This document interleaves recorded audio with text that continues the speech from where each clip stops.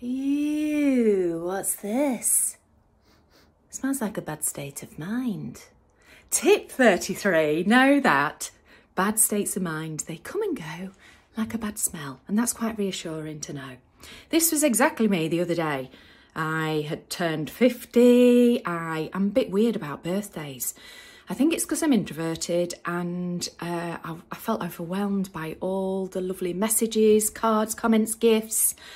And then I was completely finished off when a lovely friend brought around a bouquet of flowers. We were just off out to the spa, and I'm there, sat in the infinity pool, looking out at the beautiful view, thinking, I shall be happy right now, I shall be happy.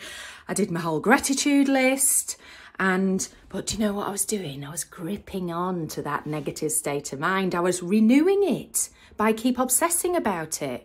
Whereas if we can just let it go, drop it, and just be, know that that state of mind will pass and you will feel something different very soon. And that's quite reassuring to know.